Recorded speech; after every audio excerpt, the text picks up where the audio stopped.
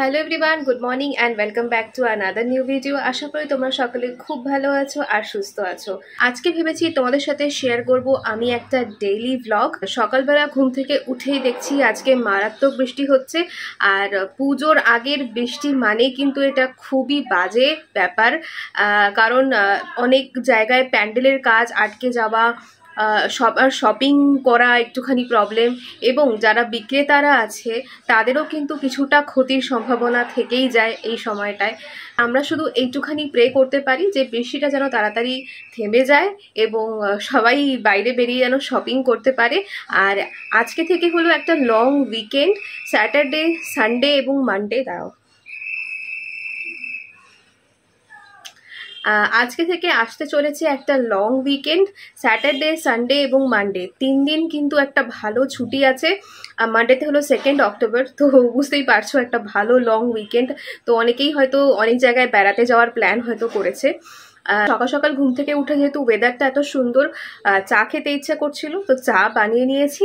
আর বসে বসে আমার ব্যালকনি গার্ডেন দেখতে দেখতে চাটা এনজয় করি। চলো বেশি কথা না বলে আজকের দিনটা শুরু করি। চলো, লেটস স্টার্ট।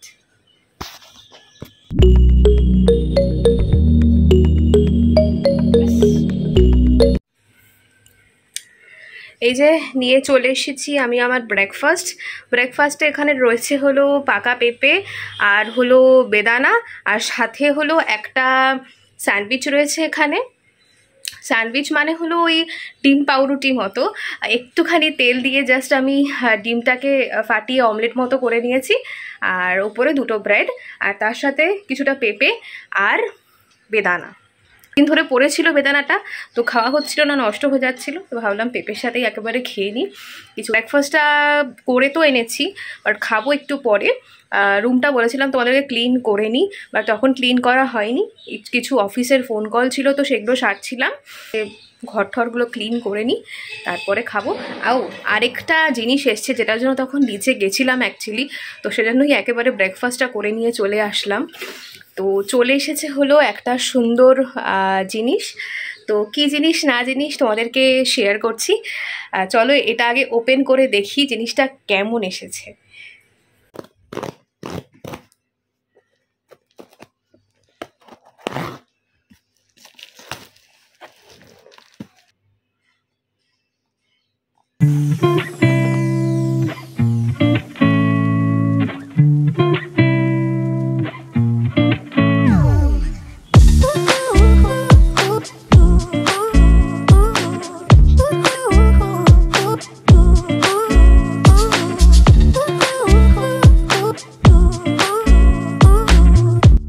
এটা কিন্তু বেশ ভালো, মানে আমার বিভিন্ন রকম, ধরো আমি এরকম টাইপের কোনো ভিডিও শ্যুট করব, তো তার জন্য এটা কিন্তু বেশ সুন্দর, এরকমভাবে ভিডিও রেখে শ্যুট করব। বাহ, নাইস।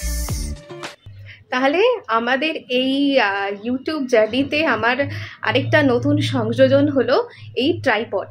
আমি এখন যেটাতে শ্যুট করছি, তো সেটা এমনি ভালো, ছোট ব্যাগেও ক্যারি করা যায় ইজিলি, কিন্তু এটাতে যেটা হয়, যেটা যেহেতু বড্ড হালকা, তো একটু হাওয়া দিলেই ভীষণ কাঁপে, তো এটা মানে স্টেবিলিটিটা অতটা ভালো নয়। তো সেজন্য আমি এটা ইনভেস্ট করলাম একটা ট্রাইপডের জন্য। তো এই ট্রাইপডটা আমার বেশ ভালোই লেগেছে, এবং এটাতে কিন্তু মানে অনেকটাই বাঁকানো যাচ্ছে আর কি জিনিসটা। মানে যে ট্রাইপডের যে স্ট্যান্ডটা বেশ শক্তপোক্তও আছে, তো আমার বেশ ভালোই লেগেছে।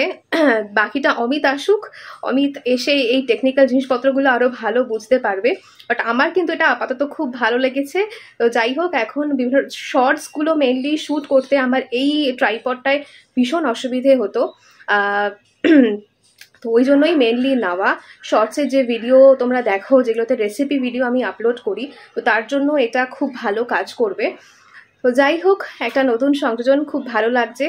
আশা করি আরও ভালো ভিডিও তোমাদের সাথে, আরও নতুন ভালো ভালো শর্টস এবং ভিডিও তোমাদের সাথে শেয়ার করতে পারবো এরপরে। কোয়ালিটি আরও বেটার হবে। টুকটাক ঘরের কাজ করি, আর এই স্ট্যান্ডটাতে লাগিয়ে ভাবছি বাকি যেগুলো ঘরের কাজকর্ম আছে সেগুলো তোমাদের সাথে শেয়ার করব। চলো শুরু করি।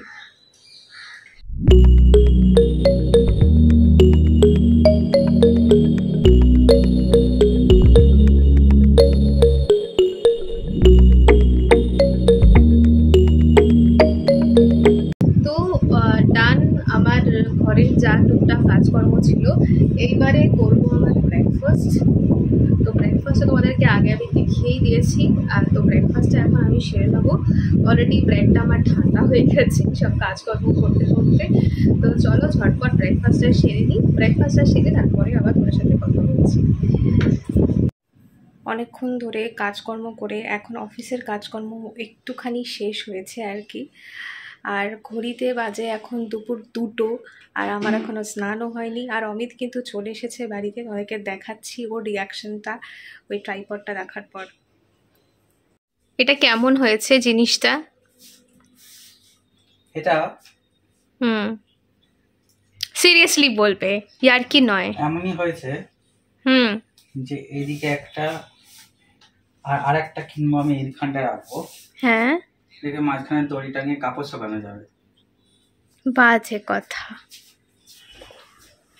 বলো, এটা কেমন হয়েছে? ভালো হয়েছে, যেরকম স্ট্যান্ড হয় সেরকম হয়েছে। সেটা কোম্পানিকে রিভিউ দাও, আমাকে রিভিউ দিয়ে কি হবে? তুমি একটুখানি বলো। এটা ভালো হয়নি, এই ক্লিপটা ভালো নেই, এই জিনিসটা ভালো নেই, ক্লিপটা খুলে যায়, নষ্ট হয়ে যায়। এটা আমাদের এর আগেও আরেকখানা ছিল। এই ক্লিপটা ভালো না, নষ্ট হয়ে যায়, ছিঁড়ে যায় বেসিক্যালি এটা।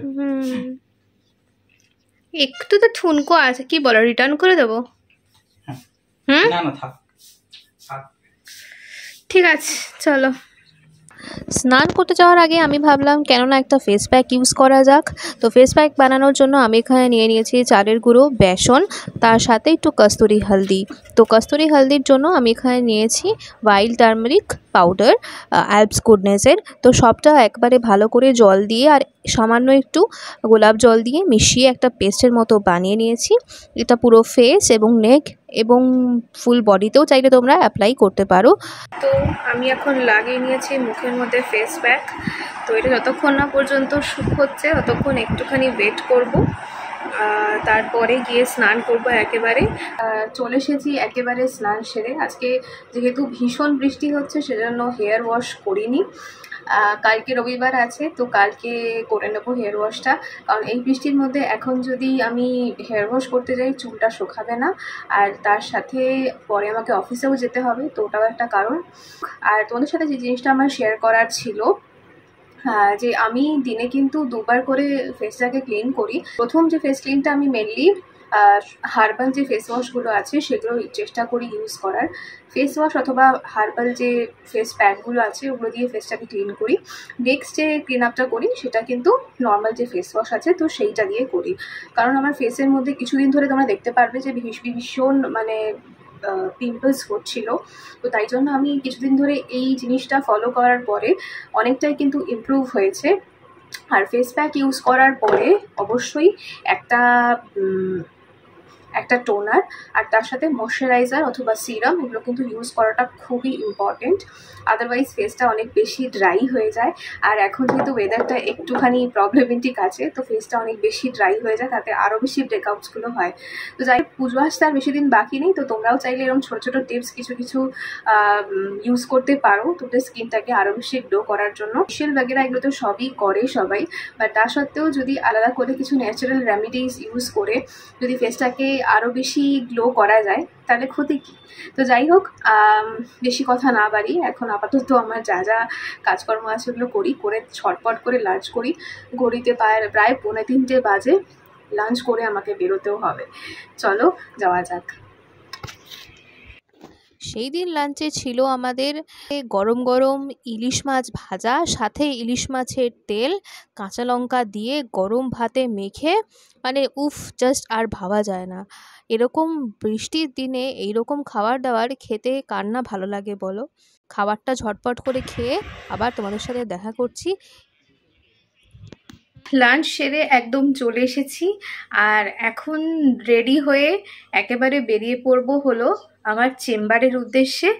আর যাব আজকে অ্যাকচুয়ালি দমদমের চেম্বারে, আর সেখানে অমিতও যাবে, দমদমে একটু কাজ আছে ওর।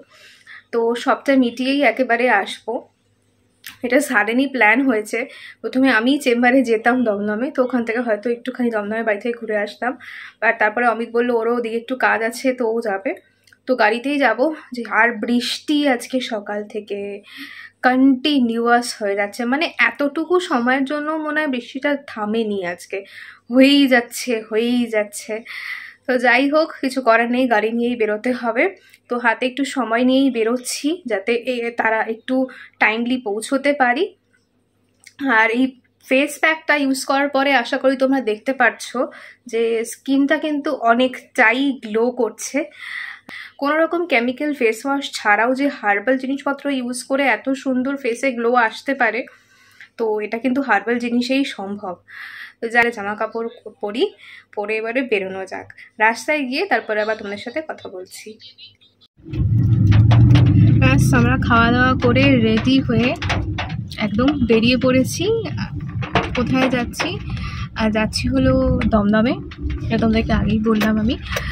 আমার চেম্বার আছে, আর আছে হলো অমিতের কিছু কাজ। রাস্তায় যাই যেতে যেতে তোমাদের একটুখানি ওয়েদারটা দেখাই আজকের।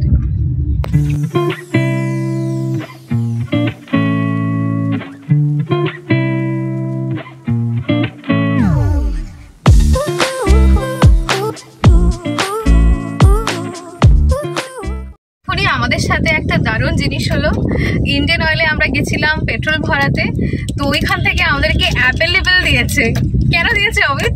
2টো অ্যাপেল লেবেল দিয়েছে আমাদের। কেন দিয়েছে অমিত একটু বলো। ওটা প্রথমত অ্যালপেন লিবে, ওটাই যেটাই হোক না কেন, অনেকদিন খাইনি এই চকলেটগুলো। বোধহয় গান্ধী বার্থডে উপলক্ষে যেহেতু ডিজিটাল পেমেন্ট করলাম ওই জন্য হয়তো দিয়েছে, মেবি ডিজিটাল পেমেন্ট করলাম বলেই বোধহয় দিয়েছে, হতে পারে, আমি জানি না। তোমরা যদি কেউ জানো এই বিষয়টা অবশ্যই জানিও একটুখানি নিচে কমেন্টে লিখে। আমি ভাবলাম যে 2 অক্টোবর বলে গান্ধীজির বার্থডে, সেজন্য হয়তো আমাদেরকে চকলেট দিচ্ছে, জানি না কি ব্যাপার। যাই হোক, বেশ সুন্দর একটা ইনসিডেন্ট হলো, সেজন্য তোমাদের সাথে ভাবলাম শেয়ার করা দরকার, সেজন্য বললাম। চলো।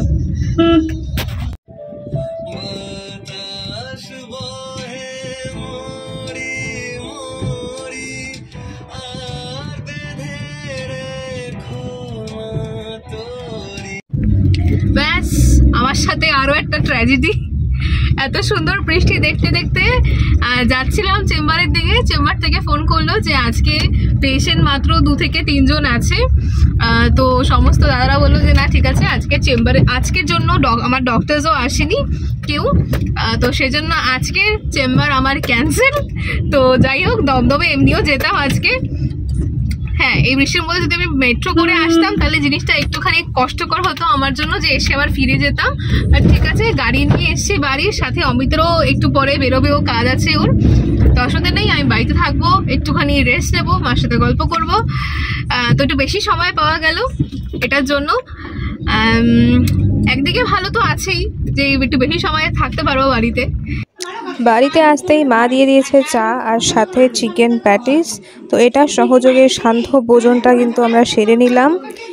এরপরে অনেকদিন পরে তোমাদেরকে দেখাচ্ছি আমাদের ঠাকুরঘরে 2 গোপাল একসাথে বসে রয়েছে। একটা গোপাল কিন্তু আমাদের এই বাড়ির মানে বেহালার গোপাল, তো সেটা এখনও ওই বাড়িতে আমাদের আনা হয়নি বলে এখনও ওইখানে মায়ের কাছেই পুজো পাচ্ছে। কিছুদিন পরে হয়তো নিয়ে আসবো আমরা। আপাতত যতদিন না হচ্ছে পুজো ততদিন পর্যন্ত ওইখানেই আছে, দুজনে মিলে একসাথে পার্টি করছে, মায়ের গোপাল আর সাথে আমার গোপাল। তো মা এখানে সন্ধ্যা পুজো দিচ্ছিল, সেটাই দেখছিলাম এখানে বসে বসে। দমদমে আসবো আর খাওয়া দাওয়া হবে না তা তো হতেই পারে না। ব্যাস, মাও চলে এসেছে আমাদের রাতে ডিনারের প্রস্তুতি নিতে। আজকে যদিও আমরা চলে যাব বেহালায়, বাট রাতের ডিনারটা এখান থেকে খেয়ে যাব, সেজন্য মা বানাচ্ছে এখানে মাছের তেলের বড়া। ব্যাস, মা বেড়ে দিয়েছে রাতের ডিনার। এখানে রয়েছে 1 রকমের মাছ ভাজা আর তার সাথে মাছের তেলের বড়া। আর এখানে কিন্তু আরও 2 রকমের নতুন মাছ রয়েছে। এটা কি বলতো অমিত? বলো দেখি। দিস ইজ अलग है।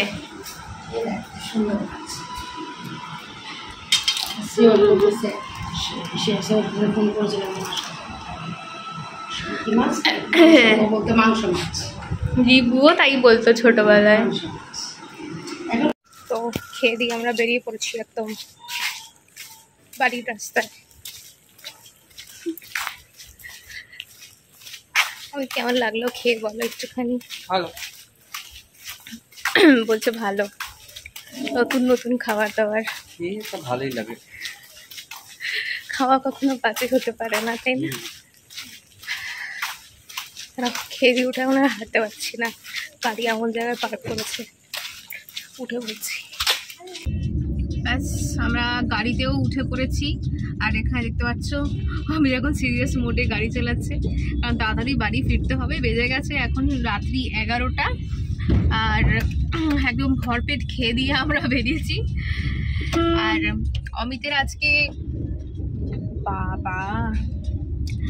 অমিতের আজকে নতুন দুটো জিনিসের এক্সপিরিয়েন্স, না নতুন দুটো নয়, শুটকি মাছ অলরেডি অমিত একবার খেয়েছিল, আজকে নতুন খেয়েছে হলো একটা শঙ্কর মাছ যেটাকে বলা হয় ওইটা। তো কেমন লাগলো অমিত তো বললো ভালোই লেগেছে, বাকিটা তোমাদের বাড়িতে গিয়ে নয় রিভিউ দেবে, এখন গাড়ি চালাচ্ছে, এখন বেশি কথা বলতে পারবে না। হ্যাঁ চলো বাড়িতে যাই, গিয়ে আবার তোদের সাথে কথা বলছি। এই লেকটাউন অধিবাসী বৃন্দ।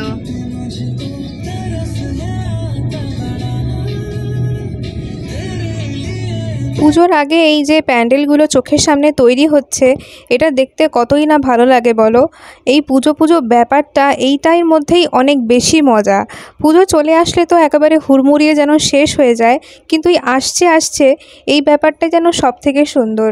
কেনাকাটা, চারিদিকে এত লোকজনের কোলাহল, এটাই যেন সব থেকে বেশি আমরা এই কলকাতার লোকেরা উপভোগ করি।